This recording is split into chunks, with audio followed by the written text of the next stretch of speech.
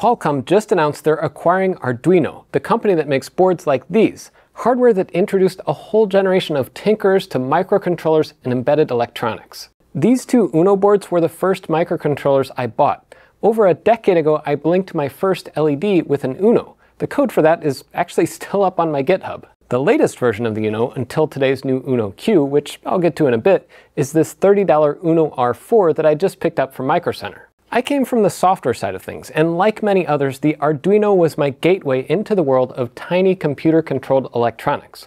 For me, using the Raspberry Pi for that stuff didn't come until later. But sure, nowadays there's the Raspberry Pi Pico and Espressif's ESP boards, and I use dozens of those. But Arduino holds a special place in the maker and electronics tinkering communities. They took chips like the Atmel and the STM32, and they built software and guides to help people program them without having to spend years learning how microcontrollers work and use expensive dev boards. All that to say, someone buying Arduino is big news, and it's gonna make some waves, especially since the company buying them is one of the biggest tech companies on the planet, Qualcomm.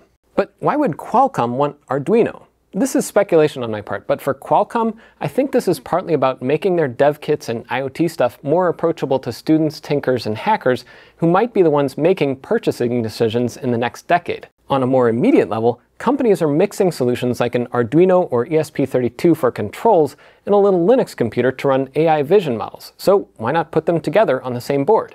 I don't know how much I trust Qualcomm to be great stewards of the Arduino brand and community, and I'm sure there are going to be some people who just jump ship to other solutions. And on Arduino's side, I know there's been some pretty crazy stuff in the past, like the dispute where one of the founders trademarked the name in Italy but wasn't affiliated with the main group that trademarked it in the rest of the world. They spent years sorting that out until they got it settled in 2017. After that though, Arduino expanded their hardware from basic tinkering boards like the Uno to full-on industrial hardware in their Pro line.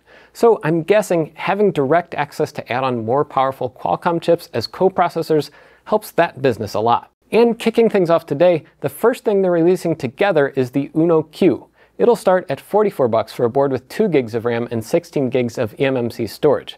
It's basically an ARM SBC in an Uno form factor. But unlike the Pi, the architecture is more like what Radza did with their X4. Qualcomm's Dragonwing QRB2210 runs Linux, but flip the board over and there's an Arduino microcontroller just under the storage chip. They're betting on people building smart devices and robots and stuff with it. Will it pay off? I don't know. I mean, the nice thing is it keeps the classic Uno form factor, and it looks like it'll have enough grunt to match like Pi 3 levels of performance, but maybe with faster Wi-Fi and I/O. But I have 2 big questions. 1, how well will Qualcomm support Linux on here?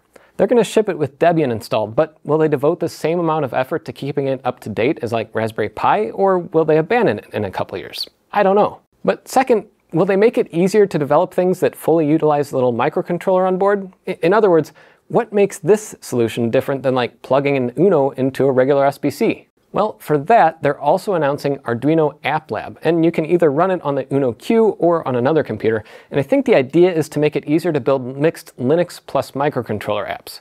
Right now, it can be a little messy if you're like developing a Python Vision app on the Pi that also works with MicroPython to control motors with a Pi Pico, and the same thing if you're building something for the Radza X4. Except on the Raspberry Pi, you could skip the microcontroller and just use the built-in GPIO with Python directly. You won't get the same real-time processing you get with a separate microcontroller, but that's not always required. One other part of the Arduino ecosystem that attracted me and many others is the open source nature of their products. How many other companies have thousands of cheaper clone boards made and they're kinda okay with it? Like, I even have this Polenduino that was playfully using the same style board as the Uno, but has a Pi chip at its heart. Supposedly the board schematics will be open source, and they have these new high-speed connectors on the bottom for like HDMI, Ethernet and stuff. But can someone design their own version of the Uno Q and get a Dragonwing chip to install on it? Well, not the same as like the STM chip that powers the Arduino side. Like on DigiKey, you can find a bunch of versions of the microcontroller depending on what you want to build. But the Dragonwing, I'm guessing you have to order a lot and have a business relationship with Qualcomm to get your hands on that chip. It's not that Raspberry Pi or Rockchip are any different there, but one would hope that Arduino's openness could infect Qualcomm's chip business a little. I mean, I can dream, right? But the Uno Q is just their first product, and I don't even have one to test yet. Besides overall performance and efficiency, the biggest question I have, and this is assuming all the regulatory hurdles are cleared, but the biggest question for me is, will they still target the educational and maker markets, or are we going to see a bigger push into the more lucrative industrial space? The price of the Uno has only gone up over the years, and with the Uno Q, we're hitting the same price point as like a low-end Raspberry Pi 5, but with performance that's a couple years behind. To fund the lower margin educational stuff, you do need to have more profit margins on high-end parts, so I'm not against the more pro stuff. But all these companies have to find the balance between catering to students and makers and catering to enterprise. It's not always an easy balance. But for myself, I'm not as deep into microcontrollers and embedded electronics as probably many of you watching are, so please let me know your thoughts below. Until next time, I'm Jeff Geerling.